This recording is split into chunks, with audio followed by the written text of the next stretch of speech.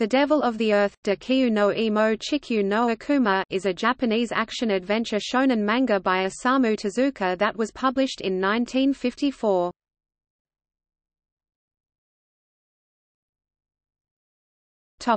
Plot. The Devil of the Earth is an anti-war science fiction short story depicting a giant city built under the ground as a shelter from world wars, and conspiracies over its construction. One day, in a small village, a large project to build an underground city begins under the supervision of Dr. Takano with the specific aim of preparing for nuclear war.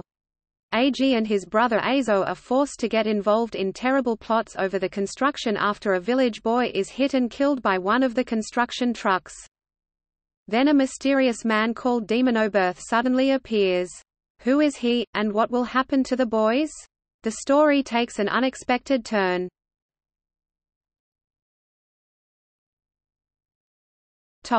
Characters.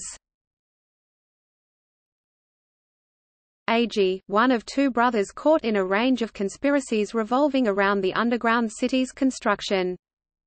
Izu, Eiji's brother who is also caught up in the events surrounding the underground city's construction. Roka's Kenbo. Dr. Takano, the scientist leading the construction of the underground city. Sumiko. Demonobirth, a mysterious, masked man who appears in the small village for unknown reasons.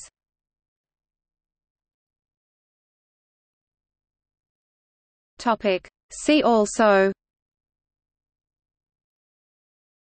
List of Osamu Tezuka manga, Osamu Tezuka, Osamu Tezuka's star system.